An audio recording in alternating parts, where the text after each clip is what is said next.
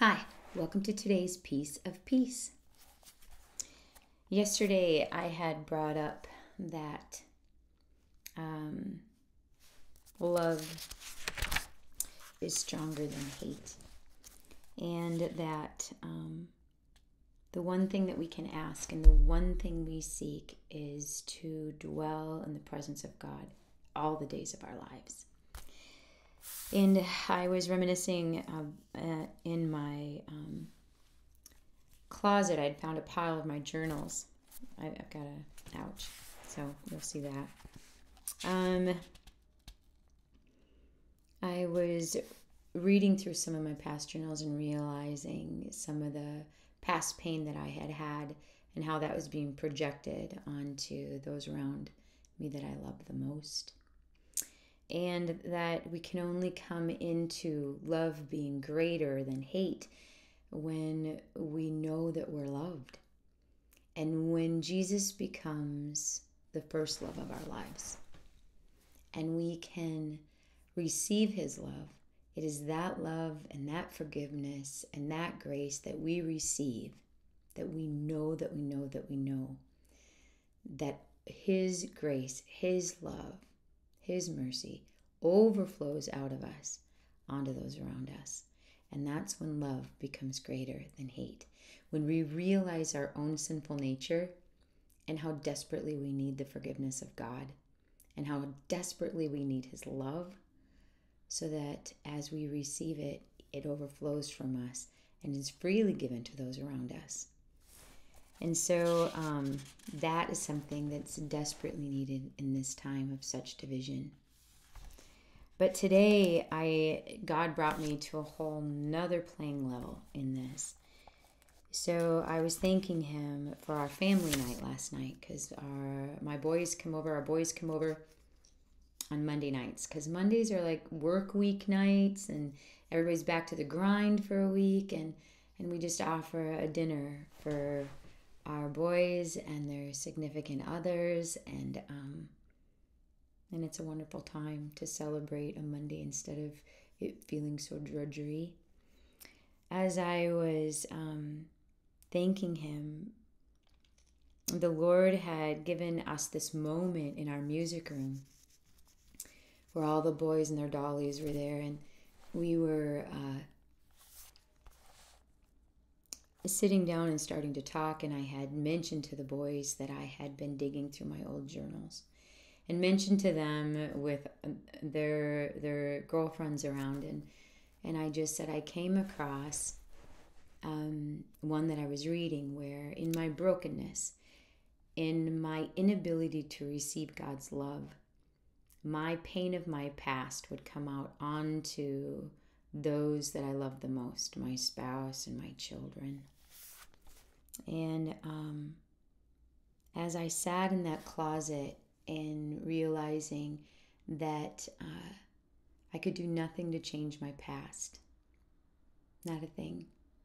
I wish I was saying to the boys, I wish that I knew then what I know now, and how to care for their sense of being and belonging and their attachment style, and wishing they could have had a secure attachment, and that I would have looked at them with love every time I looked into their eyes.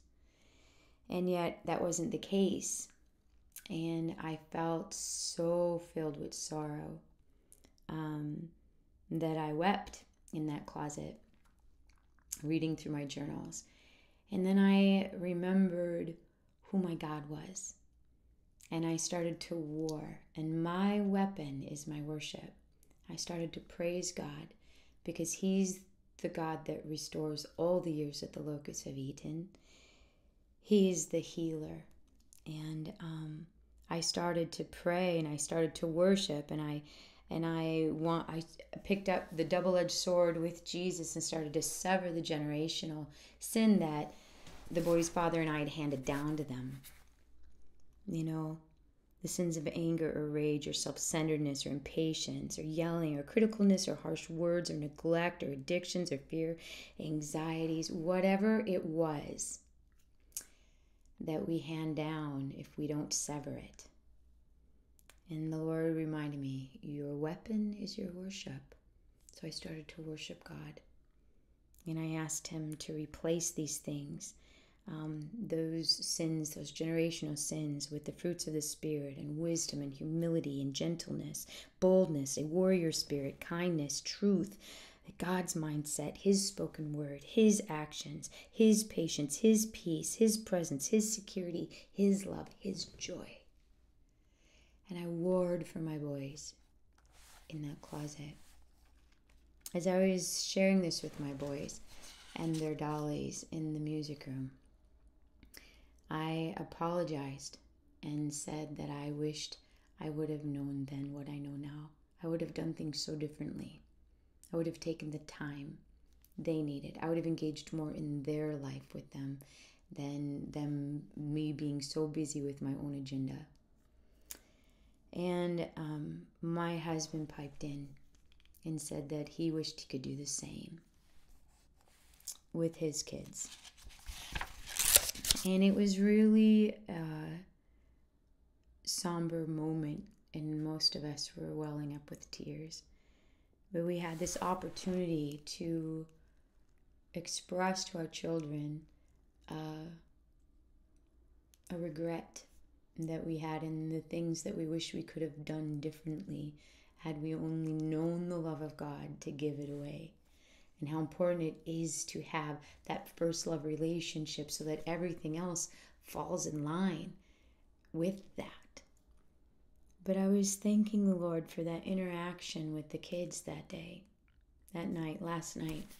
And we got a text message from our youngest's girlfriend thanking Dan for expressing his heart and how it spoke to her that we would speak this way to our children and allow them to hear our apology and our repentance. And it was really a beautiful moment. It was really a beautiful moment, and we were in tears just reading her text. But and in that heart, I came in today's scriptures. And I'm reading out of Our Daily Bread. Amy Peterson is the author of this particular devotion today called Golden Scars, and how appropriately it fits to all that was going on.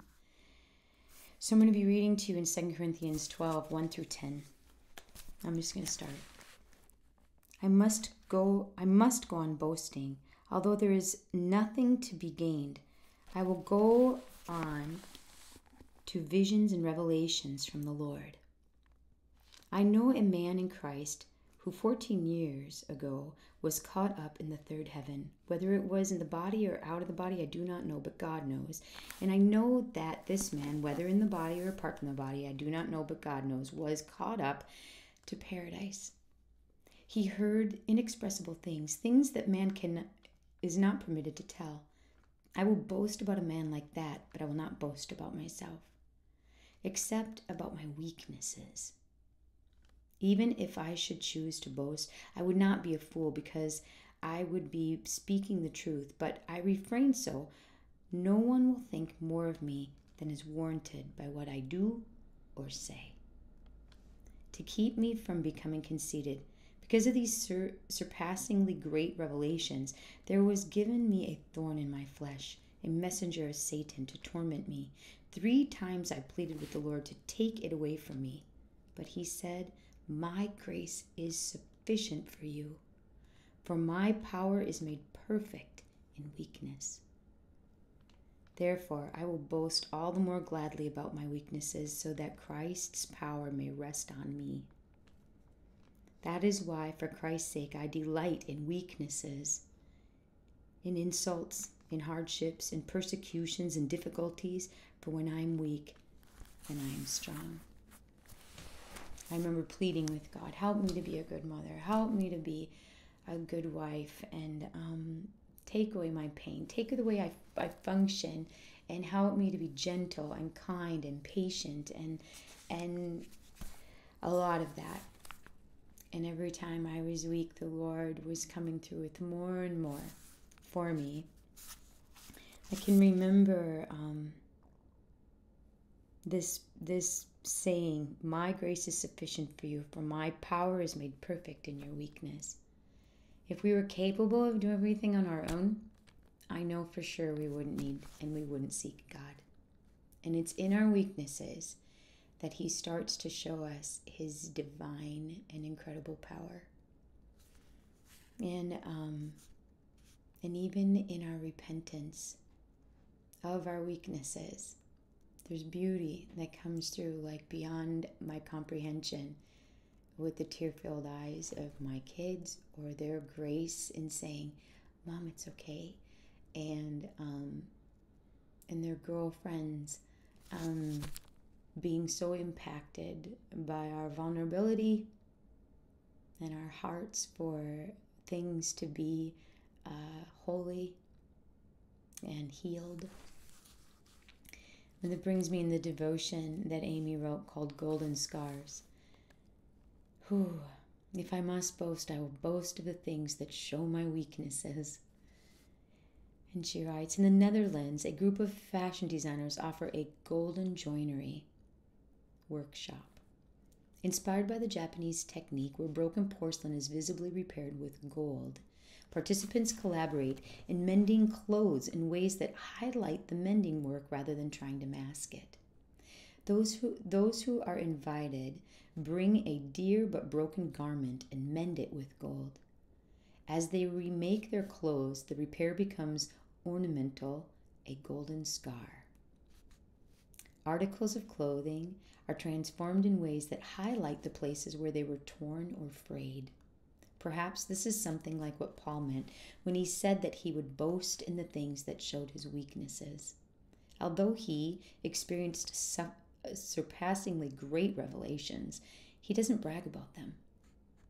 He is kept from getting proud and overconfident, he says, by a thorn in his flesh. No one knows exactly what he was referring to. Perhaps depression or a form of malaria, persecution from enemies, or something else. Whatever it was, he begged God to take it away. Have you ever begged God to take something away because it was such a struggle? His grace is sufficient, because in your weakness, His strength is made perfect. But God says, my grace is sufficient for you. My power is made perfect in weakness. Just as the rips and tears in clothes can become sights of beauty as they're remade by designers, the broken and weak places in our lives can become places where God's power and glory may shine.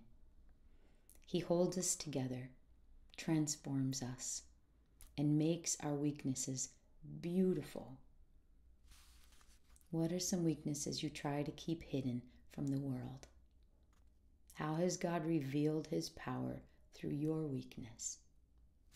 Her prayer is this: God, may all my scars become golden as you heal and repair me in ways that bring glory to your name. As I sat in that closet, it was double fold, though I wept over what was lost because of my weaknesses.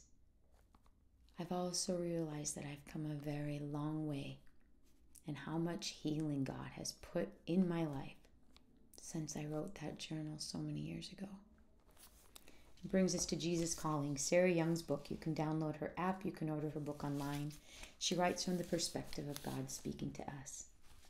Today says, I am your living God, far more abundantly alive than the most vivacious person you know. The human body is wonderfully crafted, but gravity and the inevitable effects of aging weigh it down. Even the most superb athlete cannot maintain his fitness over many decades. Lasting abundant life can be found in me alone. Do not be anxious about the weakness of your body. Instead, view it as a prelude to my infusing energy into your being. As you identify more and more fully with me, my life becomes increasingly intertwined with yours. Though the process of aging continues, inwardly you grow stronger with the passing years. Those who live close to me develop an inner aliveness that makes them seem youthful in spite of their years. Let my life shine through you as you walk in the light with me. and in your weaknesses. Let his strength shine brightly, and wear those garments, because that just shows how powerful he's been in your life as he's healed you. And that's today's piece of peace. God's blessing.